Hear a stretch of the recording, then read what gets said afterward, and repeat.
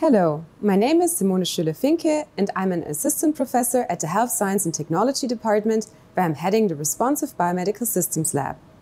My background is in mechanical engineering and microrobotics, and my team and I develop robots at the micro and nano scale with the aim to tackle a range of challenging problems in healthcare.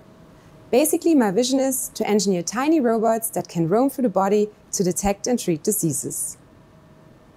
Microrobots actually don't look like these shrink tiny machines or these visualizations of scaled-down robots that you find when you Google microrobot. But similar to their large counterparts, they actually do follow a core principle of robotics.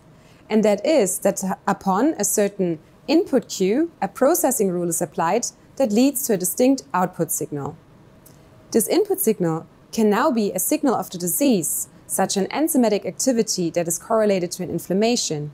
Or it could also be an external signal that we can generate to communicate and control these microrobots, such as magnetic energy or acoustic energy. Using nanotechnology and different chemical and physical synthesis processes, we basically engineer these microrobots that they can react to these input signals. And this is one intersection where artificial intelligence can come in. Let's say we want to design a microrobot that can measure the activity of enzymes, in particular proteases. We have over 500 proteases in the human body, and they are key regulators of many healthy processes. Their dysregulation is associated with numerous ailments, ranging from cancer over inflammation to cardiovascular diseases. We are in particular interested in proteolytic activity related to rheumatoid arthritis, and means to detect such dysregulation early on or to help monitor during therapy with our robots. So, for example, we designed one microrobot that is based on a gas-filled lipid microbubble. We cross-linked the shell with a peptide that restrains its oscillation when exposed to ultrasound. Now, when a certain target protease comes and cleaves this peptide, we basically restore this oscillation and receive a strong nonlinear backscattering signal. Another microrobot is based on a magnetic microcluster that is held together by peptide bonds. Now, upon exposure to a certain target protease, this cluster falls apart, which changes its dynamic magnetic response, and we can detect the signal inductively. So basically, a certain protease can cleave a peptide with quite high specificity. Unfortunately, different proteases can have, though, quite overlapping specificity patterns, and it becomes very difficult to find a certain peptide that can profile an individual protease effectively, especially in a complex background such as the human body or also ex vivo in patient samples. So let's think about the combinatorial design space we have for certain peptide candidates.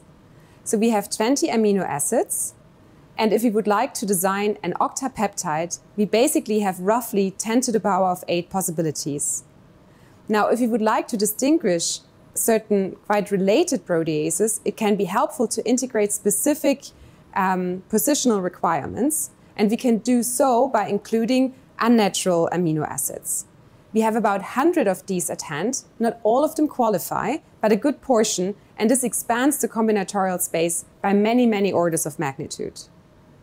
Another challenge is that protease patterns can be hard to integrate as a diagnostic readout, because several proteases can jointly contribute and generate similar patterns.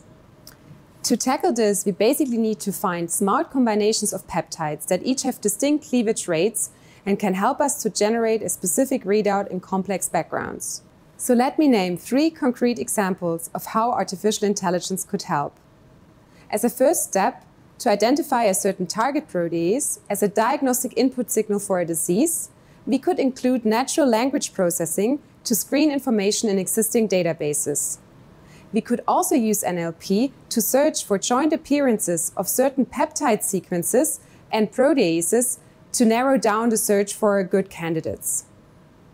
Secondly, we could employ machine learning strategies to find protease patterns in proteomic screens from patient samples and help us to find targets and also support diagnostic readout.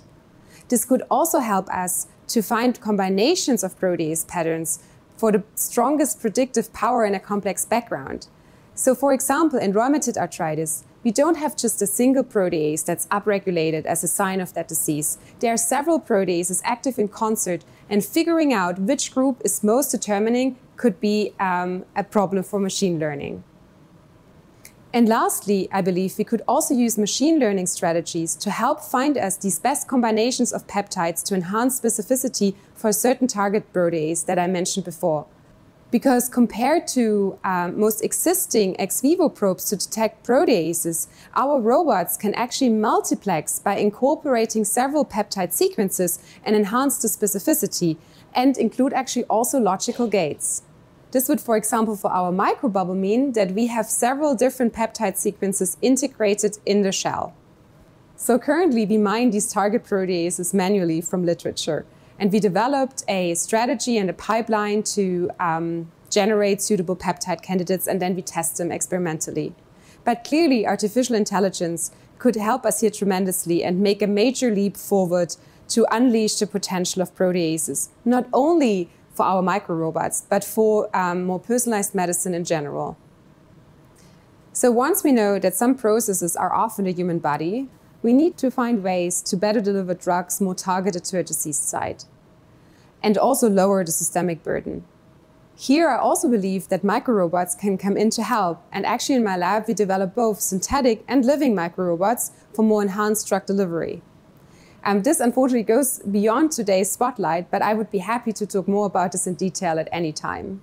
I hope that we will find a sparring partner in the AI Center to help us tackle this challenge of this multidisciplinary endeavor, because clearly microrobots are a result of the convergence of sciences.